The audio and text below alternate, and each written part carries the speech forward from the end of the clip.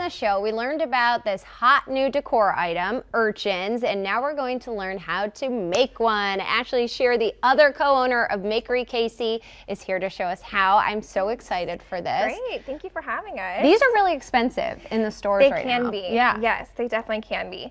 So when you DIY, that's the best part, is you can kind of hack the price of it too. We picked up these bamboo skewers from Target for I think $2. Okay, so these are like kitchen skewers. Exactly. Okay. Yep. And then these little foam half balls you can pick up at any craft store, and they're about $2 for a whole bag of them. Oh, really? Yes. Oh, it's cheap. We're going to be doing the wall version of it. Okay. So it's flat on the back so that you can hang it on the wall or set it on the table. All right. But you can also buy the round balls if you want to do more of a like a decorative sphere. Yeah, yes. sphere. Okay.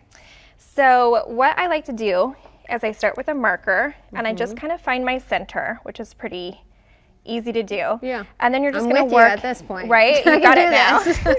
You're just going to work in lines down to kind of make a cross. Okay. So this part, you know, you could just eyeball it. If I was going to say, is it just kind of guesswork? Yeah. Okay. I mean, if you're more meticulous, you could definitely, you know, measure ruler it out. Ooh, but that sounds terrible. Who has time for that, right? Yeah. So you just kind of start drawing through it.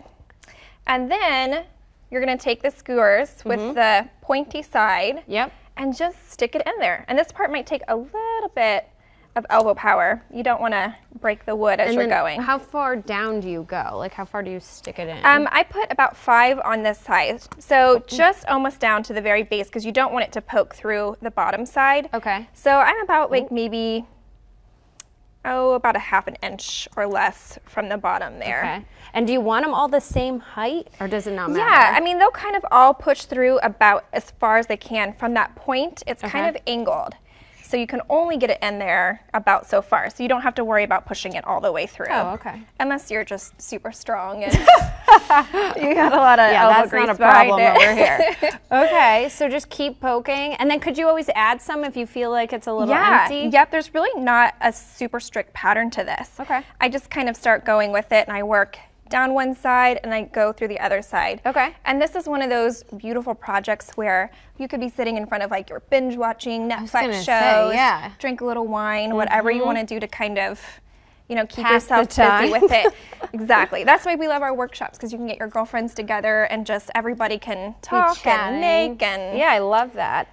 Okay, so once we get these all in, what happens after that? So as you get it all the way full, you can kind of go through and see if there's any little missing places that you want to stick it in, just to make it as full as you like. Okay. And then what gives it the metallic finish is using a metallic spray paint. Oh, I love spray paint. Yes, which you want to make sure it fixes everything. It's like the simplest go-to DIY project. But when you're working with metallic spray, you want to make sure you wear a mask, because they can be harmful fumes. Okay.